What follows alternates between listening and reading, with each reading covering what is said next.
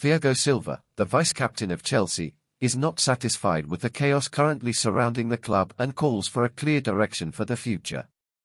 Subscribe, leave a like, and turn on the notification bell on this video, as it is very important so that you don't miss the latest Chelsea news, which we post here.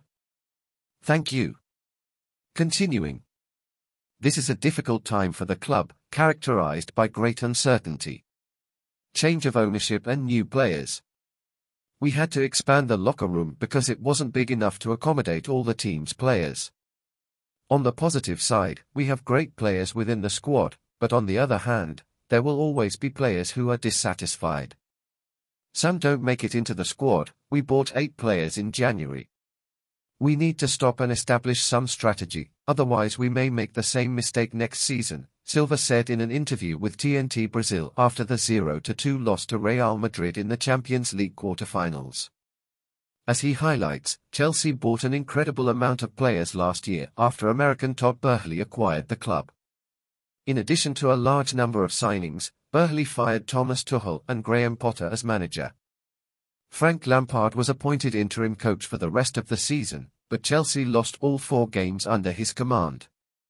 I believe the first step has already been taken, which was a wrong step, but it was taken. We cannot blame football coaches and avoid taking responsibility ourselves. There is a lot of talk about changing the manager. I believe that we, the players, must also assume responsibilities. We have already had 3 coaches this season, besides Bruno, where we could not win games. We lost against Real, and we couldn't win with Lampard. The manager can only select 11 players from a group of more than 30 players. It's difficult. There will always be someone unhappy because not everyone can play. Everyone is talking about the coach, but we have to look at what went wrong and try to change that, Silva added.